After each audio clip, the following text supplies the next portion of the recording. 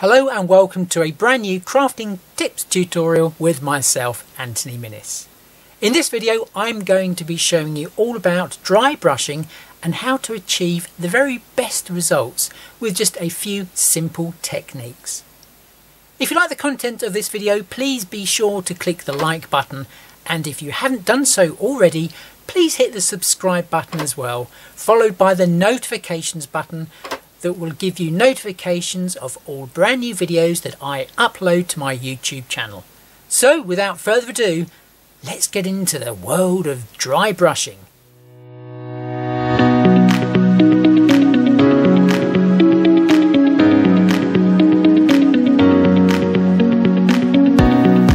So first off, let me explain to you what dry brushing actually is. It's a paint technique where you're literally just tickling the surface of 3D objects that have got texture, and just to give it that very slight highlight.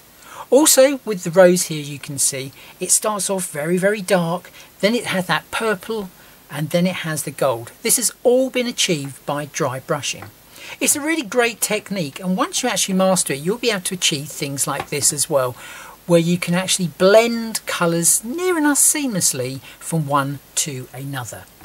In your projects, maybe you want to do something like this, like on the wing here and also on the moon, just to help bring out some of the amazing detail that is in your work. As I've mentioned, dry brushing is all about bringing out the texture. So let's dive in and we'll see how easy it actually is once you know the technique. So in this tutorial I've got 3 little projects that I'm going to show you. Each one, there's just a slightly different step to making your projects really stand out using the dry brushing technique. So the very first one we're going to do is this one here, which is the little wing. Then we're going to move on to a coloured moulded piece. And then finally we're going to really show some depth in this, which is a clay piece that has been cast to represent some tree bark. So before we actually get to dry brushing itself, let's just talk about the brush. So the sort of brush that you're going to be wanting to use for dry brushing isn't this one. This one's really soft and it's got really quite long bristles, but that isn't the type of brush that you're going to be achieving really great results with. It's actually more one like this. Yes, it's a pretty beat up brush, but as you can see here, the bristles are actually quite firm. They're also quite short, and if I hold it this way round, you can see it's slightly domed as well. So this originally was a normal brush that I have cut down, and now I use exclusively for dry brushing. So now I've explained about the brushes, let's actually get to do some dry brushing with that little wing. So let's do the little wing to start with. I'm just going to be using some normal acrylic paint. So I'm just going to pop a little bit, and I do mean a little bit, onto our glass mat so you can see how little I'm going to be using. Right, the next thing is you've got to load your brush. Now the whole trick about dry brushing is you need hardly any paint on your brush. So literally I'm just coating the very tip of that brush. I don't want the paint to go right into the bristles, so it's just on the top. Now if you're unsure that you've got too much or too little paint, then simply just get a little bit of cardboard or a kitchen cloth and just wipe it. So you can see there's hardly any on there, and that's the sort of amount that you're going to want. Okay, so I'm just going to load the brush, bring our little wing back in. So first of all we're going to go in a downwards direction. Now when I do this, I am lifting the brush off every single time. So basically I'm going to paint on, lift off, and then paint on again. So I'm just going in one direction. So here we go. And you can see I'm taking the brush off every single time. Okay, so you do not want to brush down and then brush back up. It's just in one motion going down. So I'm just going to go over all of this, and because the direction of the texture changes as it gets around here, we're now not wanting to go in this direction, we're wanting to follow the texture round. Okay, so very light strokes as well. and then that's going to bring out all of the texture. Okay, so again, just load up the brush, and as you can see, I then wipe it back onto the mat. So the trick is not to get too much paint. So we're just going to go all the way around there. Okay, and then we're going to go back to the beginning again, and then just brush over the areas where we really want to accentuate that detail. So just keep on building up the paint. It's one of those techniques where if you have too much paint on your brush at once and you go over a little item like this, you're going to fill in all that detail straight away. So rather than do that, it's just a case if you want to build up the paint rather than try to do it in one go. So let's just go in there. Every so often, just step back from your piece, have a look where you want some more detail to show. So possibly just a little around here. So again, just load up the brush again. And you can see I'm sort of holding it quite flat to the texture that's actually on there. And again, just very, very light brush strokes will do the trick. And again, just wiping that paint off so there's not too much. And then just all the way down, like so.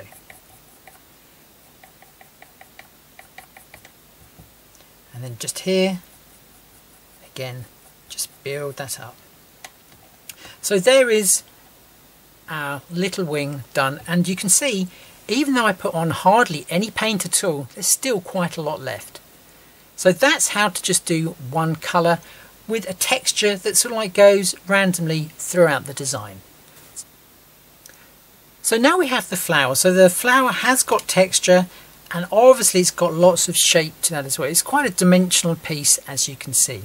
So to dry brush this is in exactly the same way as we did the little angel wing. So we've just got a little bit of paint there. This is a lighter colour than what's already on the flower, so it's going to pick it up, but we can do it in a couple of stages. So this will be the top coat, and then we're going to do white over the top of that as well.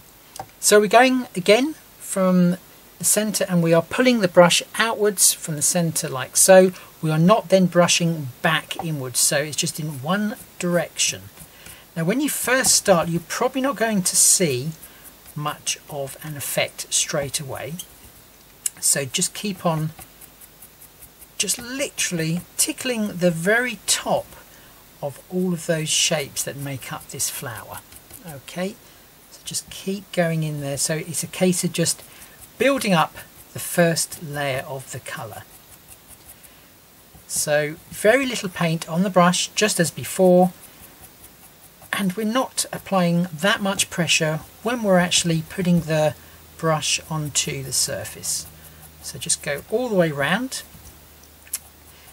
So you can see I'm just working in one direction. I'm actually twisting the flower around and just going in there and just adding that colour.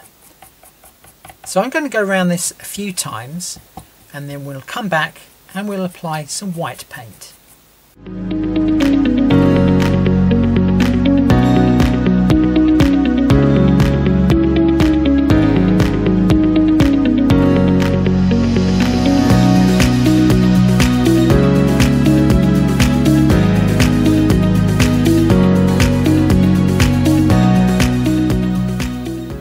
So that is the first colour. At the moment you can't really see it that well, but it is there. So this is a real gradual colour going from the very darkest to the lightest. So at the moment we've got some pink on there, so I'm just going to add a little bit more, and then we're actually going to add some white. So this would be like a 3-stage colouring to this. So there is a little bit of pink, and we're also going to go for a little bit of white as well. So I'm just going to mix those in.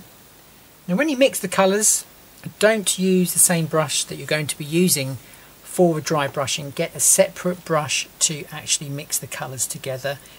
As I mentioned earlier on, you don't want the paint to go too deep into the bristles that you're going to be using on your dry brushing brush. Okay, So I've mixed that one up, and again I'm just going to load the brush, and the brush is dry. Okay, so there's nothing on there at the moment, it is completely clean. Okay, so again I'm just going to load that up and then just start to very lightly just brush that on.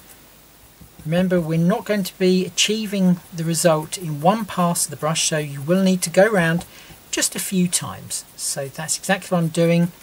Hardly any pressure again on the brush, and just making sure that you're bringing out all the detail that you want to. So again, just leave us to do that, and I'll just go around a couple of times and then I'll come back and then we'll have a look and see if we need another coat, this time with white paint.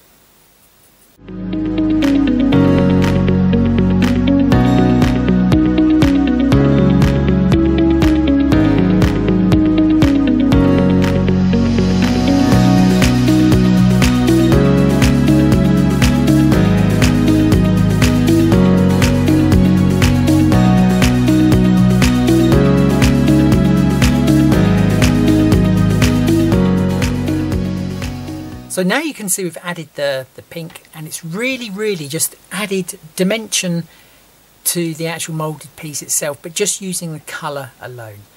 So now the next step is we're just going to add a little bit of white there, just to again accentuate it, that detail a little bit more.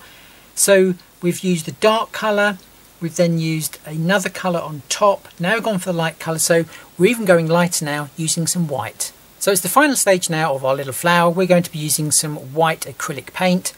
I have completely cleaned the brush, so there's no pink actually in there, and the brush itself is completely dry. So we're ready to go for a little bit more dry brushing. So again, just load the brush, just very lightly. You do not want the paint going right deep into the bristles. Okay, so it's literally just on the surface there. And then if you're unsure, just go onto a piece of kitchen cloth just to take some of that paint off. But once you get the technique, you will soon be able to guess how much paint is sort of like on your brush that it's going to work on your area that you want to dry brush. So you can see straight away we've just added that touch of white. White is a really good colour because a lot of the time it doesn't actually come out as white. It almost goes like a lighter version of the colour that is already on there. So just go around a couple of times depending how much you want that detail to pop, and just again very little pressure when you're actually applying the paint. Okay, and just keep on building up the colour. That's the the biggest tip I can actually pass on to you, is a case of just building up the colour. Don't try to do it all in one go. So just keep on going around until you're happy with the result you get. So I'm just going to go around a few times and then I'll show you the end result.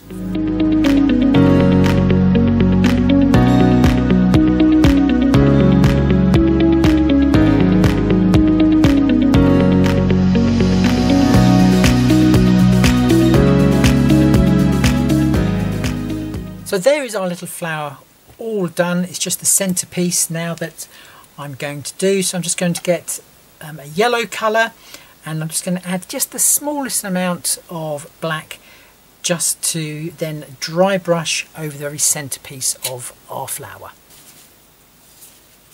So once again I'm just making sure that my brush is completely nice and dry.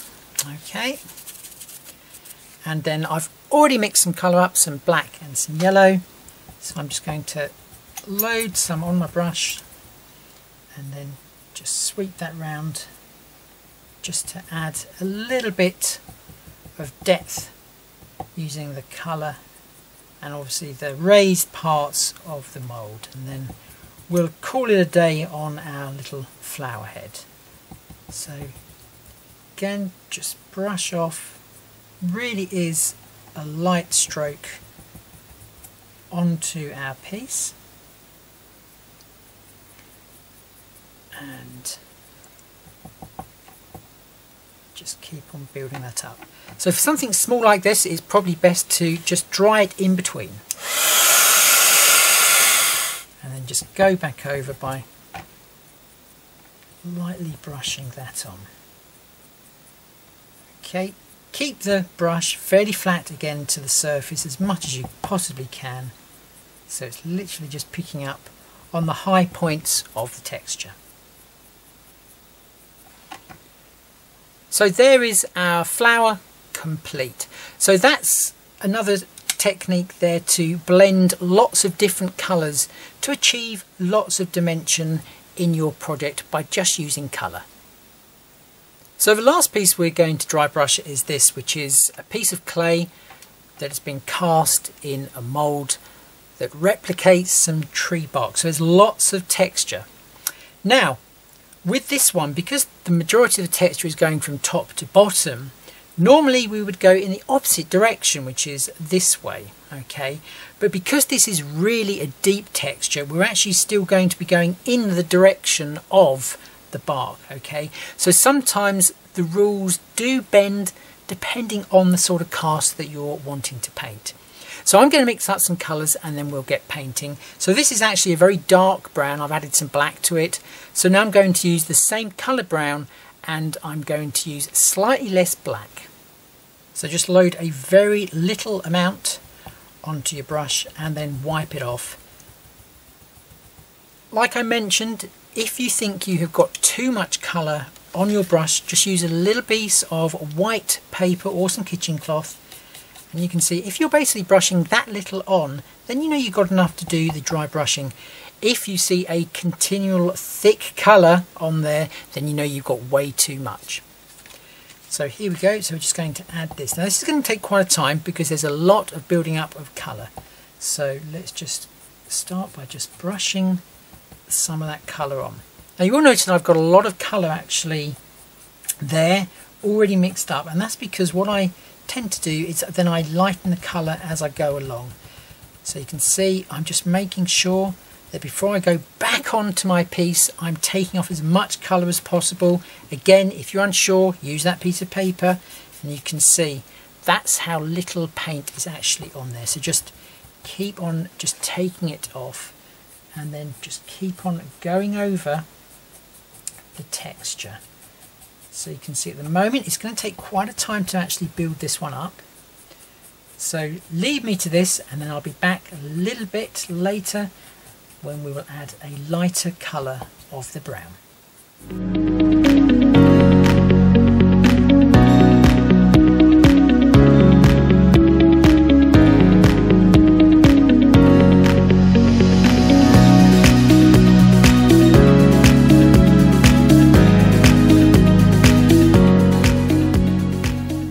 So that's the first coat of this particular colour, so I'm just going to go back over there, okay, and we're just going to build up that colour slowly. Again, if you're unsure as to how much paint, just use your piece of paper again, just to make sure you're not overloading the brush. It's a little bit more difficult when you're working on a darker colour, so always have a sheet of white paper or some white kitchen cloth close by, just in case you're unsure. Okay, so I'm just going to dry this piece to make sure it's really nice and dry before we put on a lighter colour of that brown.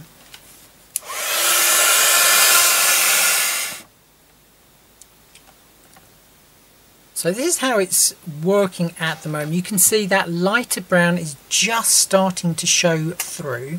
So now I'm just going to add some white. So I'm going to take some colour out of here. Okay, just reapply it just there. Okay, not too much, and then we're just going to add a little bit of white into that as well, just to lighten it up. So just a tad of white, that should do. Give that a little bit of a mix, and we don't want to go too different from the colour that's already there. So just want to build up the colours, and then the dry brushing will help blend that. So I'm just going to drag some more of the colour just into there. We don't want, like I say, too much of a drastic colour change straight away. Okay, that's sort of like a, yeah, that's not too bad at all. So there we go. So let me just mix that up. Okay, when you're going or using the same colours to get lighter, you don't really need to actually clean your brush in between. So virtually no paint on there anyway. So now I'm just going to grab a little bit of that, and then we're going to start brushing that over our bark mould. So straight away you can see that's picking up on that really nicely, and now that lighter colour is really picking up on that detail and bringing it all to life. Again, I'm just literally tickling over the surface, okay, and the idea is not to completely obliterate the previous colour we put down. So again, it's just a case of stepping back from what you've done and just seeing where you really want to accentuate the texture. So there we go, I'm just going on to there. Okay, so just build up that texture. If you've got a deep part that like I have here in my mould, I'm just going to turn the brush a little bit and just again very lightly. As you can see, I'm not applying any pressure to the brush, so it's freely moving in my hand, and that will help you not apply too much pressure. So just build that up. So leave me to this. I will add this particular tone of the brown that we just mixed up, and then we'll come back and we'll have a look.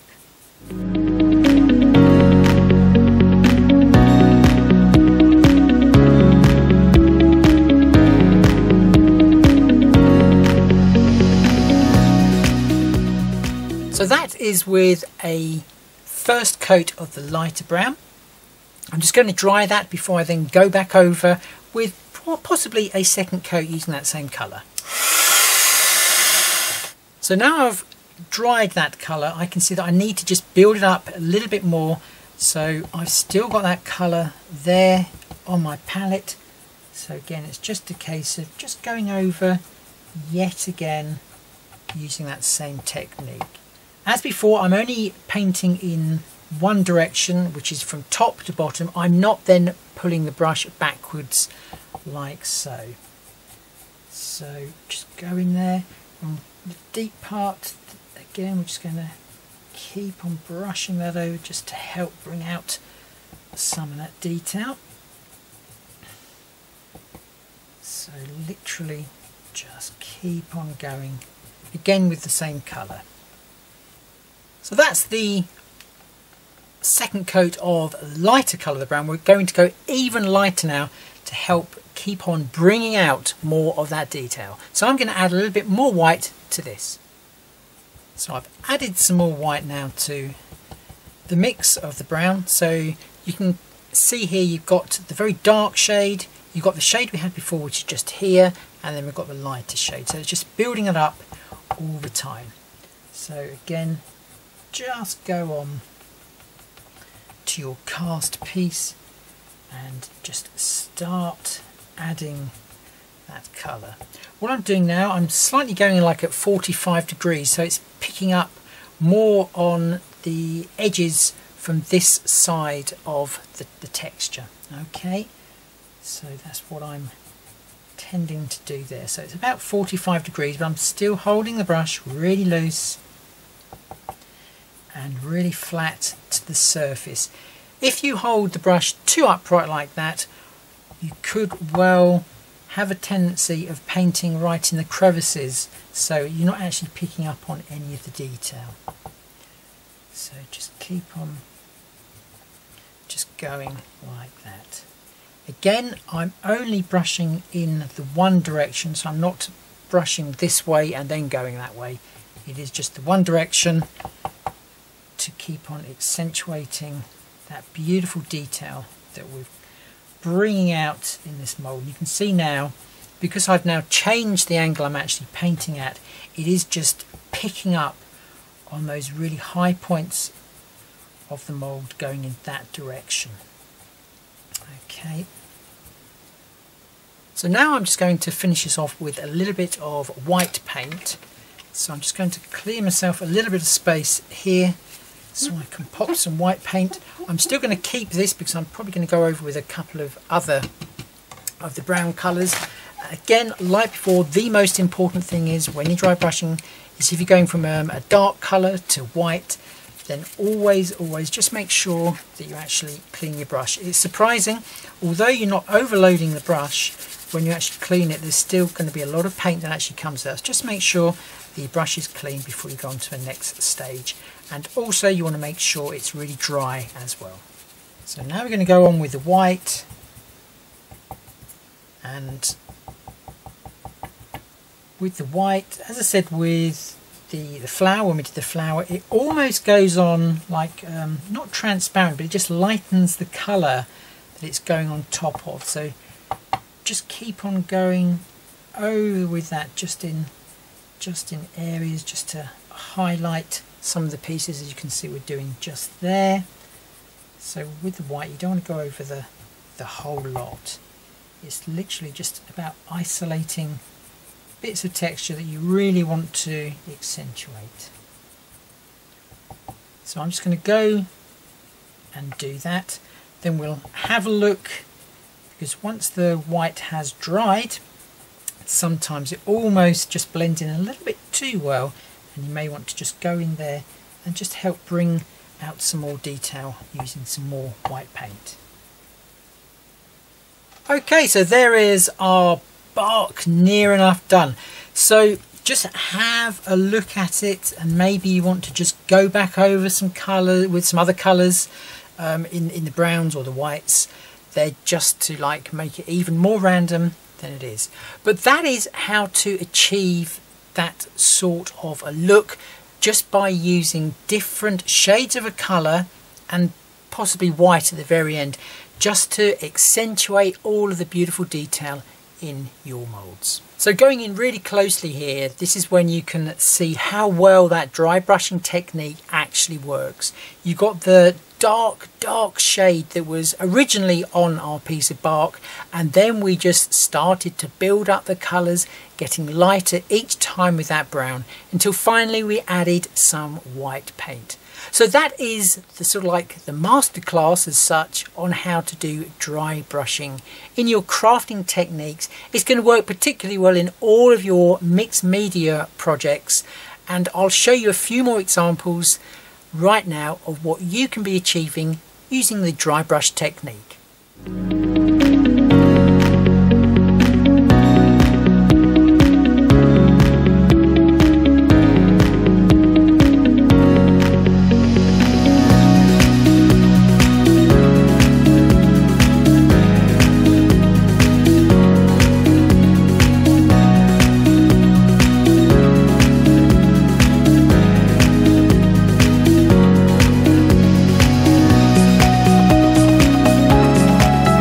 Well, that's the end of the video now for dry brushing for crafters. I hope you've learned lots of tips and techniques throughout the video that are going to help you achieve fantastic dry brushing in your crafting projects.